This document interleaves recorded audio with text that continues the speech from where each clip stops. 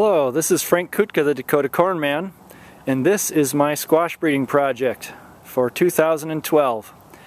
These are the fruits that were saved from a three-way cross of a Northern Plains Hubbard, a Southwestern Native Hubbard type, and a curry type squash, which is sort of a buttercup.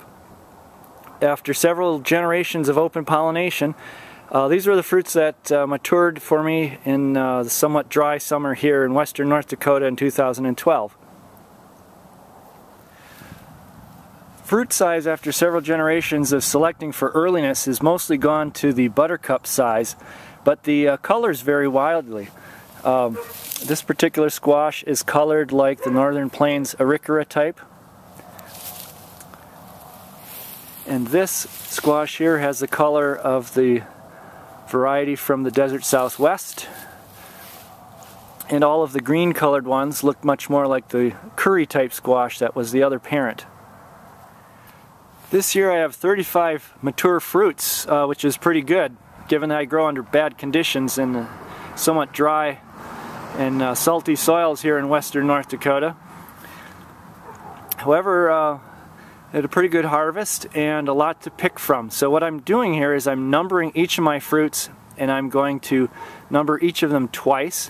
One will be on the slice I'm going to take out for taste testing, and the other will be on the rest of the fruit so I can find the part that has all the seeds later if I like a particular slice.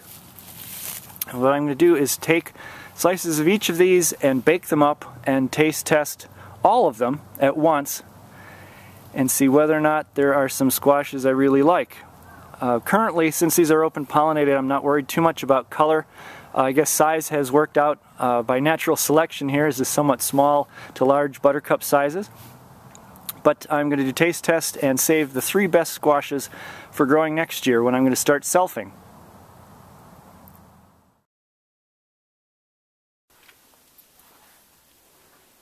These are cooked slices from the very best tasting of the squashes.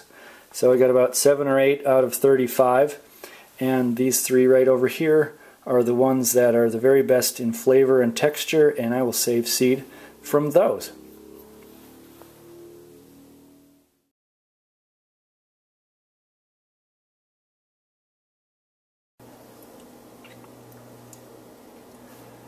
These are the 2 best squashes this year. Numbers 30 and 14.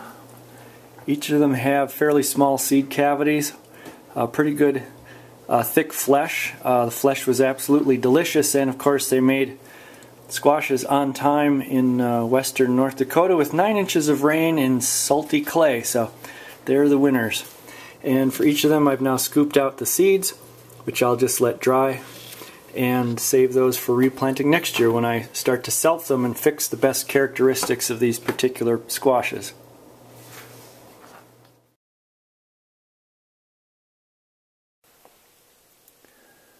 The seeds of squash are found in the center part of the fruit, and in buttercup types like these it's a very small area, but basically what we need to do with the seeds is to pull them out of all of the gooey mess and get our hands a little sloppy.